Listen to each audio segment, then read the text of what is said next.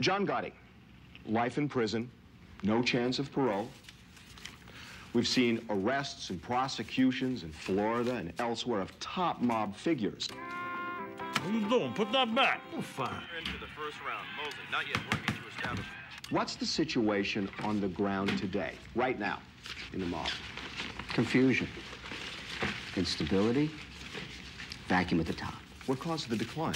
Your sister's ass. An aggressive government policy over 2 decades to behead the crime families. But wasn't it, at least in part, a disregard within the mob itself of the rules that served the old dons so well? The shoe fits. No doubt. So, cheer me up, babe. Just when I thought I was out, they pulled me back in.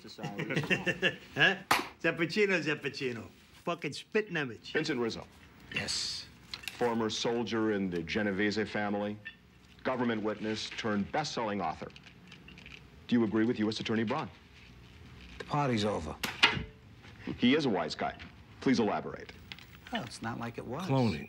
Mexicans are huge in that. Fascinating, gotta admit it. Because they work as parking valets.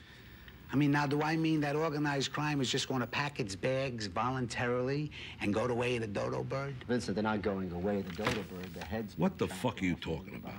Mexicans. Well, what about them? Cell phones. I'm not talking about cloning cell phones. Jesus, I'm talking about fucking sheep. Science. I tell my kids, only God can make a life. Guy here asks, what if they had clone Princess Di?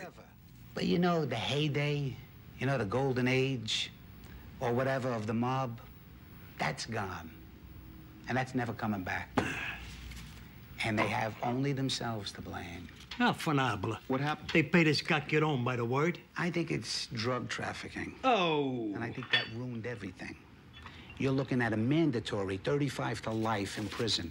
The guys started to rat on each other just so they could avoid prosecution. What about Talking about drug that Princess use? Di, I'll be honest with you, okay? I think the royal family had her whacked. This time I take a fucking limo in Paris. Like you were ever in Paris, Paulie. I went over for a blowjob. Your mother was working the bonbon concession at the Eiffel Tower. So, did you hear what I told him? Told him I went over for a blowjob.